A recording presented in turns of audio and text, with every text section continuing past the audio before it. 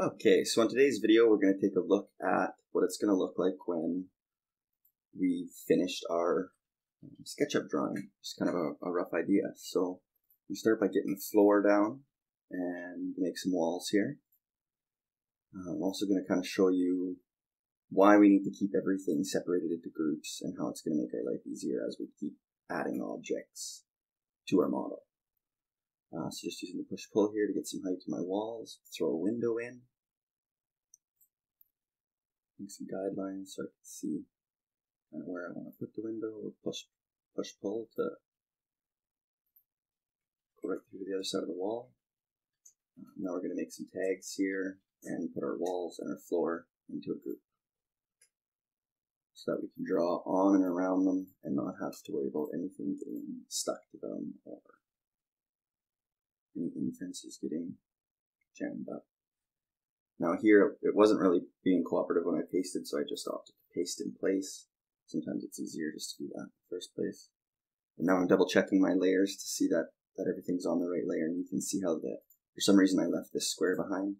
So right now I'm just getting that back into my floor layer so that now the only two things I've drawn can disappear. So we'll get rid of the guidelines and start by throwing in a window pane.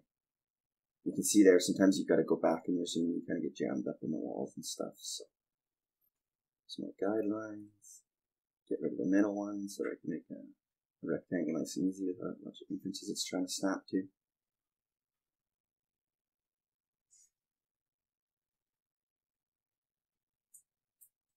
Window in, some more layers, get that window in its own layer, edit that layer, and get some translucent glass in there so that we can see through it. You can see the guidelines behind it there. Now we'll add some casing to the window here so that just gives it a little more finished look. And I'm just going to pull that around the pane of glass. And there's probably a few different ways to do this. If you're looking at this and you're thinking, why didn't he just do it this way? It would be much more efficient. Let me know in the comments. Any way we can speed this up, the better. So there'll be a trim detail a little bit later that I edited out because it took me so long to do, and I'm sure there's a better way to do it. So if when we get there, if you guys have any ideas, I'd love to hear them. So now that the frame's complete, we're just going to duplicate this by moving it, hitting the control key to modify that move function, and stick it on the other side of that window pane. And there you go, just a basic window. So now let's put some trim around it. You just use the offset tool to get a 1/16 of an inch offset around this rough opening of the window.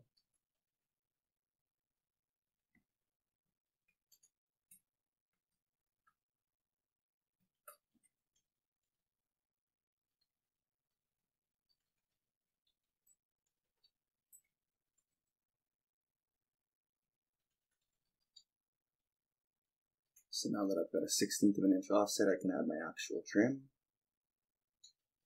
Get rid of the face I put on there.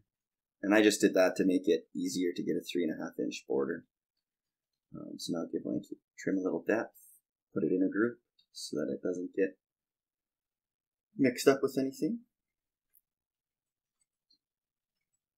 And now for whatever reason my recording software jammed out and it didn't show me adding color to the walls and the window. So I just went back in, grabbed a copy of this room and moved it over. And you'll be able to see the finished model beside the one I'm about to show you there. You can kind of see it to the right, just so I can kind of show you how we can add different colors and textures to the walls in this room. Use some brick wallpaper. I think I picked ivory, so I'll go with that. Just click the faces and add it in there. And then now we can start adding cabinetry. So just coming off the wall an inch to give myself some room for a filler strip. Make our basic box. Cut out a spot for the toe kick. Now we'll make the inside of this cabinet look a little bit like a cabinet.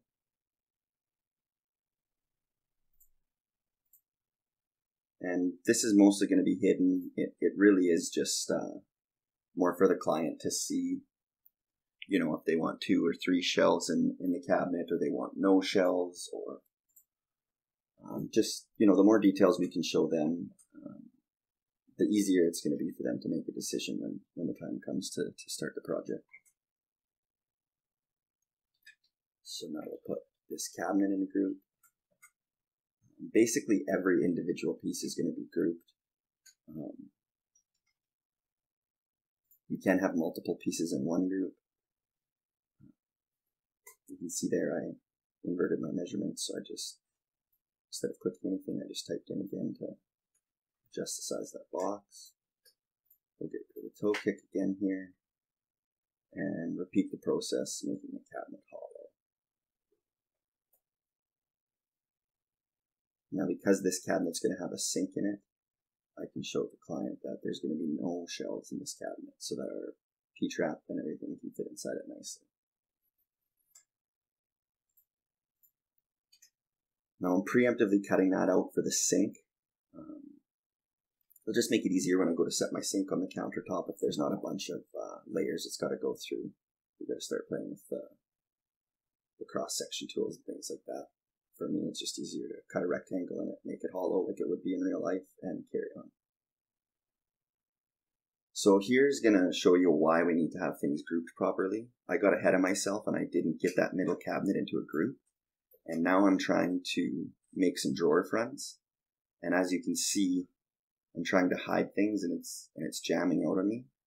So now when I go to triple click this, it's actually selecting my drawer fronts, which I don't want. So here I decide to just delete that square, get the middle cabinet into a group, and carry on, so that when I'm working on the drawer fronts, I can hide all 3 of these cabinets and not have my cursor try to snap to inferences that I don't want it to. So now that those are out of the way, I can bring my drawer fronts in a 16 so they all have a nice little reveal on them. Bring my cabinet back so I can measure and find out exactly where I want my drawers to start and stop.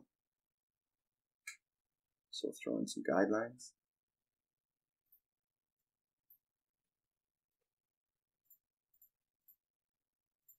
And sometimes for whatever reason you might bump a key or control and the tool kind of is acting funny. Chances are you've hit either control or Alt and it's using its secondary function of that tool. So that can be solved. You hit escape, try again, and just keep playing with the control and Alt until it gets back to where you want to be. Again, with that said, if a tool is not quite doing what you want it to or what you think it should, you can try playing with the extra function keys, and you'll see what those are in the bottom left of the screen. But you can play with those functions, and sometimes it helps accomplish what you're trying to do. So we'll bring our 4 panels for our shaker style cabinet in, and we'll give the inside a little bit of reveal. So now on this one you can see if you double click after using the push pull, it'll move that object the same as the previous push pull. So I do the first one and then you can double click the next 2 and just help speed things up. Now because both these cabinets are the same, I'm going to set my reveal away from the cabinet, and then I'm going to duplicate these 3 drawers and bring them over to the other side so I don't have to make them all again. And I'll start by getting a reference line so I know just how far to take it.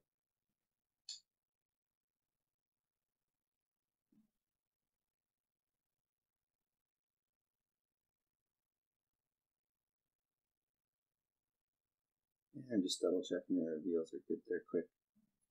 And we're ready to keep going. So now we'll jump ahead and do the doors to the sink cabinet. Again, basic idea. Use the offset tool to bring everything in a 1/16 of an inch.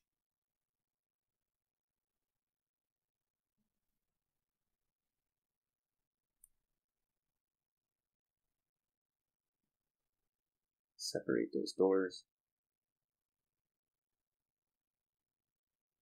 Offset tool again for our shaker style feature. And push-pull to give it that reveal. Make it a group so it doesn't get stuck to anything, and we can duplicate it and move it, and everything's happy. Add our other layers back in so you can see what it looks like. We'll adjust our reveals here and make sure everything lines up.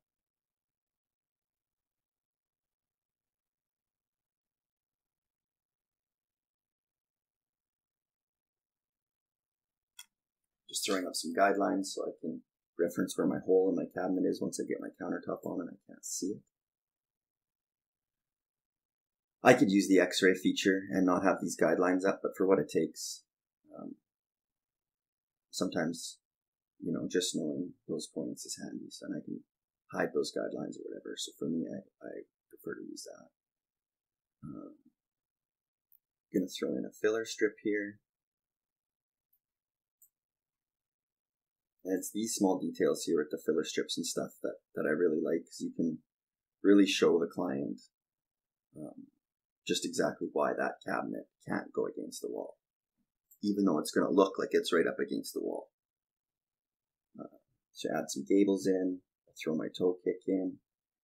I'm going to put all three of these items on one layer just because, you know, it's really more, again, of a aesthetics thing and a detail for the client more than functionality here. So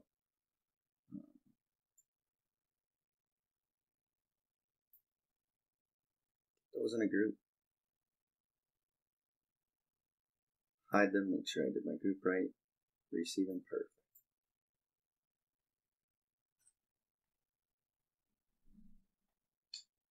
Set up some guidelines so we can throw our countertop on.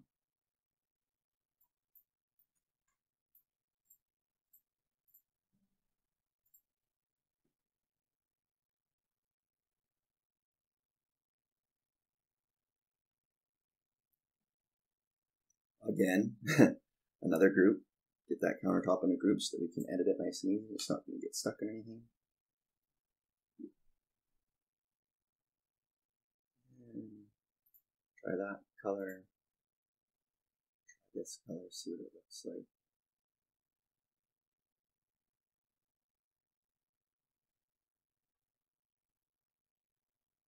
And you can see if I select the whole image, I don't have to paint the three faces. I can just click one face and go.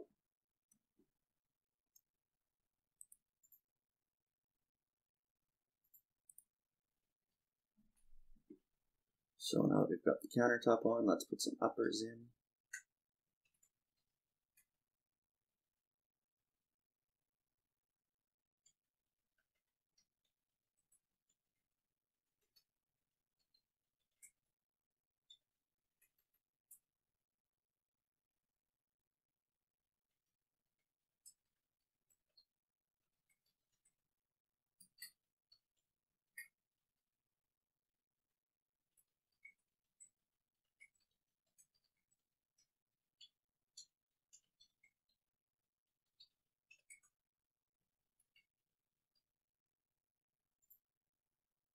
And again with the shelves.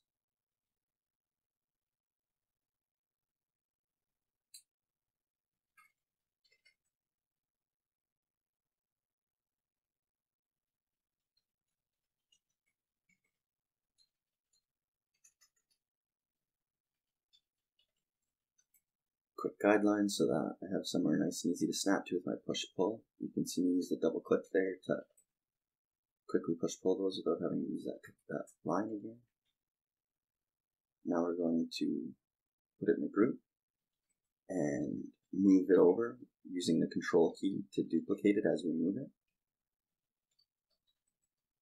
And you can see there, you can do that before or after. So if you're halfway through moving something and go, uh-oh, I forgot to hit control, you can hit it mid-move and it will duplicate it for you. So now we need some drawers for these cupboards, and instead of our doors, so instead of making new ones, I'm just going to use the ones that I've already made, and I'm going to resize them. I'm not going to rescale them. So what will happen is if we scale those, it's going to change the width of my rails and my stiles on my door, and we don't want that. We want to remain with our 2.5 inch rail and our 2.5 inch stile. So what we need to do is we need to actually select the side that we're moving from in its entirety, and just that side, and then move it in. Now you'll see here I didn't quite select everything I needed once I get my guideline up for where I'm going. And I had to go back and make sure I got all the parts.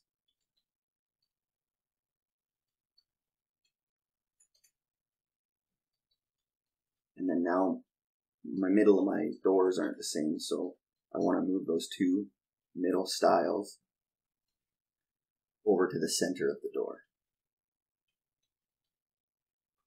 So we'll select them.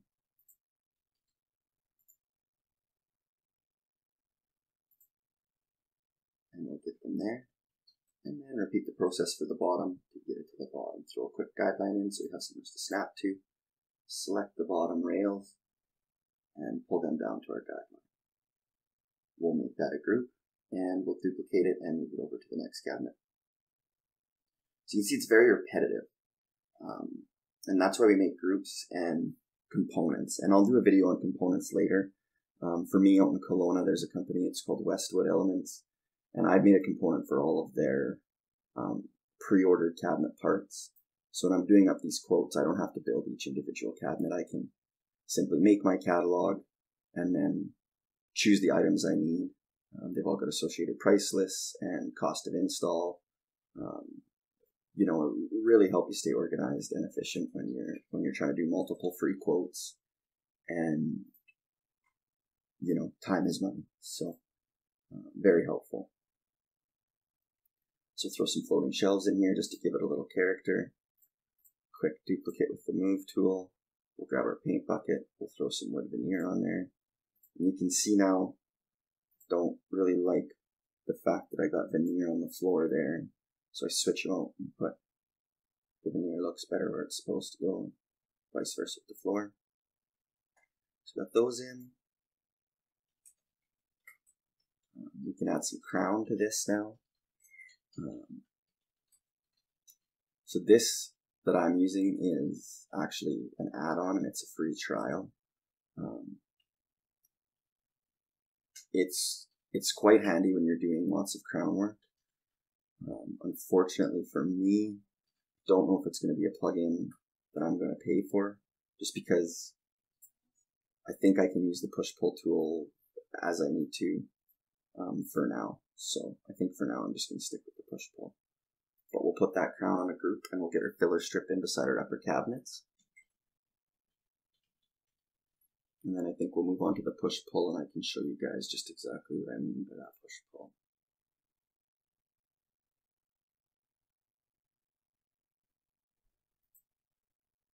And you can kind of see there, that crown isn't sitting on the cabinet exactly the way it would in real life. But as far as the reveal is concerned and the overall look, that's how it's going to look for the client, so I opted to just leave it. So here we'll make a profile for a baseboard. Now I'm just going to make the simplest profile I can, just to show you how to use the push-pull tool to make a miter. If this was just a square baseboard, you wouldn't necessarily need to do that, but if this had a very complex profile in it, utilizing that push-pull to get the miters in the corner is going to help give your designs a nice polished professional look. So we'll get this thing spun and oriented into where we need it to go. Now sometimes when you're moving stuff it can be a little bit sporadic, so I like to just every once in a while lock it in either the blue, the red, or the green and get it in a position where I can see the whole thing, grab it from a point where I want, and then carry it. So now with the push-pull tool we have to be in the group that face is in order to do it. And what we're going to ask it to do is we're going to ask it to follow the line that we've created. So we're going to go from that corner to that corner to that corner. We're going to select the lines we made. We're going to select the push-pull tool. And then we're going to select the face that we want to follow the line. And what's that's going to do is going to give us the baseboard. And you can see here it's mitered in the corner now. So you can show that detail to your client. Now this is the detail that I had trouble with and I edited out. Now, if anybody knows how to make this drop on the baseboard profile to go under my cabinet, I would love to hear how they do that in the comments. Basically what I did is I drew it in 3 pieces and had to do a bunch of softening of edges, and it was very cumbersome and time consuming. It took me about 45 minutes to get it in there. But the idea of showing that detail is to allow you to articulate that to the client, the difference between your details where they meet the cabinets and somebody that just notched a square out of that baseboard and slammed it up against it, called it a day. So now we'll hop over to the 3D warehouse. We'll grab a sink. And you can see it's trying to fight with our countertop, but that's okay. Once we get it where it needs to be, that'll all disappear. So just taking some rough measurements to see how big of a hole I need for this sink, so you can see the drain in the bottom of the sink. So quickly take those. Cut that hole out in our cabinet.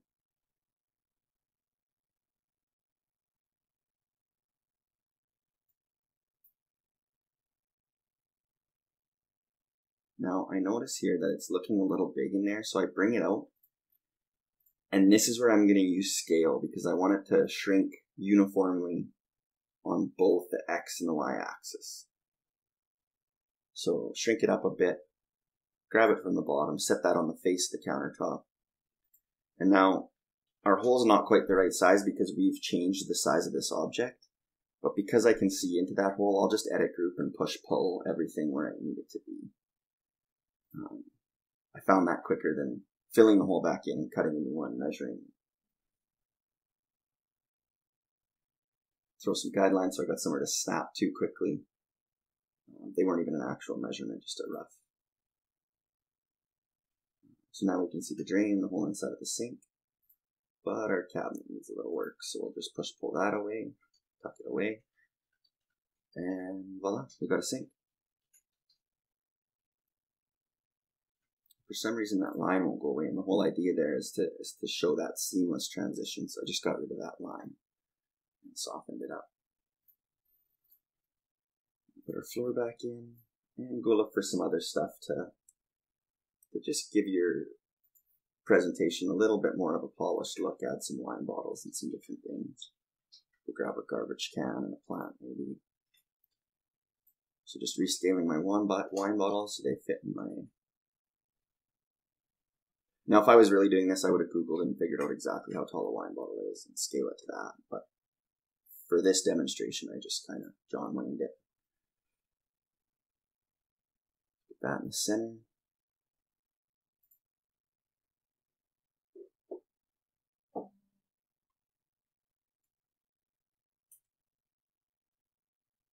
As well.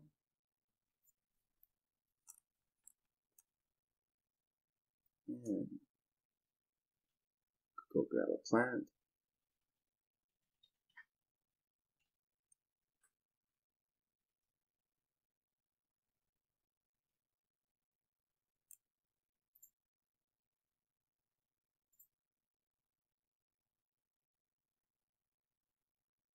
And a garbage can.